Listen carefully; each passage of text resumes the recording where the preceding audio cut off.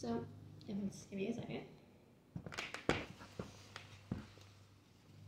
I will be demonstrating the cat muzzle, and for this I'm going to hold her for easier access because she will run away from me. This is the muzzle. There is a little opening, and that is where the nose goes.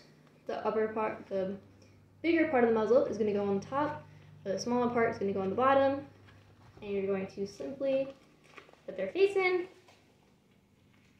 and strap behind. Make sure not to strap it too tight so you're not hurting them at all, but simply like that. It does cover their eyes so they don't get scared by anything. It's more covered, it gives them more, almost, Sadie, do you mind? No, okay.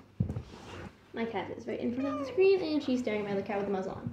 So once the muzzle is on, you can do anything you need to do and they should feel more secure and they won't be able to bite you. And once you're done, obviously unstrap and take off.